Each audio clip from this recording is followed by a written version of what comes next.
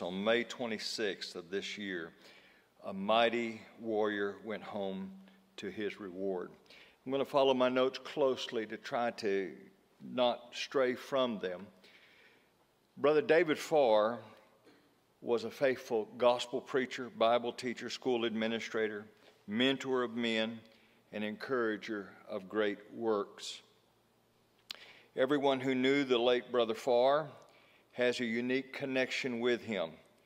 Likewise, as I share a few words in tribute, I do so from my unique perspective. He was my teacher, he was my mentor, he was a close friend, and he loved and he accepted me as he did many others, but he accepted me as his nephew and oftentimes introduced me to others as his nephew. Actually, my late wife, Teresa, was actually his niece, but I was honored to be considered his nephew. When he was here a couple of years ago, he introduced me to folks as his nephew, and it meant the world to me. I cannot mention David without mentioning his helpmate of 65 years. And if I've made any worthwhile contribution to the kingdom, it is largely because of David and Peggy Pharr. At his funeral, Jeff Trotter described David Pharr as a generational preacher. He was a unique generational talent. In the pulpit, David was a master at unpacking the text. When he finished a sermon, you stood back in amazement and just thought there was nothing more that could have been said. As a school administrator at East Tennessee School of Preaching, David was courageous and yet compassionate.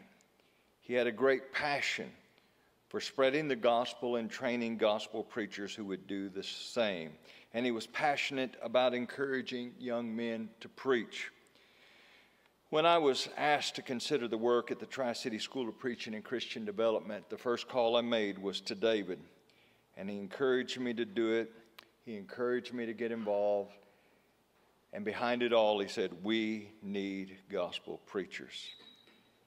In the classroom at East Tennessee School of Preaching, David had an intimate connection with the text, and he was so captivating going through the books like Isaiah and Hebrews and Galatians that we preacher boys were thrilled as he opened up the text. He also taught church history and restoration history. And he was so vivid as he told the different stories that we sort of wondered whether he was actually there. He talked about J.W. McGarvey and Barton W. Stone, and we thought, could he have actually known them? When David was asked for advice on a difficult situation, he would always go to the Scripture. And he would often say, all I know about this subject is what the Bible says. In defending the truth, he stood firm for what the Bible teaches, and he would not waver. In support of a brother, he was kind, and he would stick his neck out to help a struggling brother. David was truly a gospel warrior. David had some great one-liners. He said, boys, compliments are like cologne. It's okay to wear a little bit, but don't swallow it because it'll make you sick. When someone would brag on one of us preacher boys for a good sermon, he'd say, you know, the brethren don't know what good preaching is, don't you? But one that's especially applicable for us today. David would often say, we all warm ourselves by fires that other people built. And such is the case with us today. This Men's Day has its roots in the encouragement of Brother David Pharr. He started the Carolina Men's Fellowship, and he saw the need, and he wanted men to benefit and to grow spiritually from a day like this very day.